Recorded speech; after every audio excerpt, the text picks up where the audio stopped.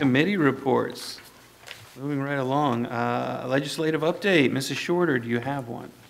Well, they're on their little break right now, and there's lots of information out there right now about HB 99. I think that was mentioned earlier.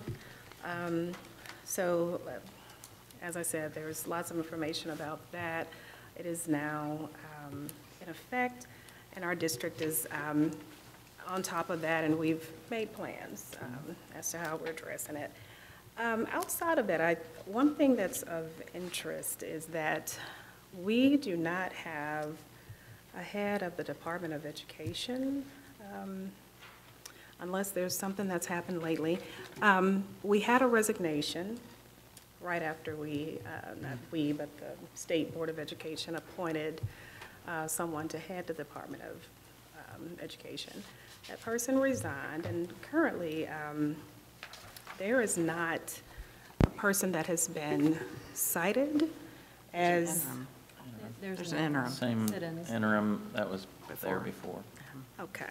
So as of right now, the State Board of Education President, Charlotte McGuire, said the board is identifying a search company and that this process is going to go forward in what she calls a reasonable time. But yes, there is an interim there, but we don't have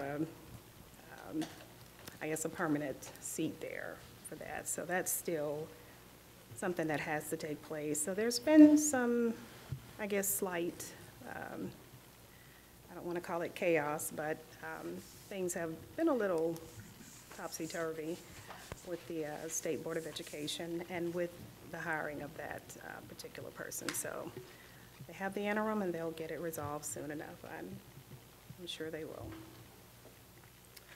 So that's all I have. Great. Thank you. Next, Butler Tech. So I had the chance to tour the Natural Science Center, which is on Monroe High School's campus. It replaces the current center that is also there on the campus. It's a beautiful building. It's coming along nicely. It's high tech, and yet it's designed to look like a barn that fits the programs that will be housed there. It's slated to be done by October, and they're on schedule. Somehow they're staying on schedule. They've been able to acquire materials, all the mechanicals, as well as lumber and all the things they've needed, and they seem to have the labor force needed. So, you know, what a great accomplishment if they could come on time and on budget, and they're certainly headed for that. So everyone's excited about that. Butler County received some relief funds that they have made available, and Butler Tech has applied for 2 programs, an advanced manufacturing program, which would be a partnership with Miami University Hamilton campus to house the program there. They've asked for over $10 million. We don't know where that stands, but they're still under strong consideration. Same with their School of Aviation, which is again a partnership, a collaboration with the Middletown Airport to build out a program there. They asked for $12 million for that program. So as Butler County makes those decisions, Butler Tech certainly hopes to be a part of those plans moving forward. Parks and Recreation, Scott's not here. He did not give me a report.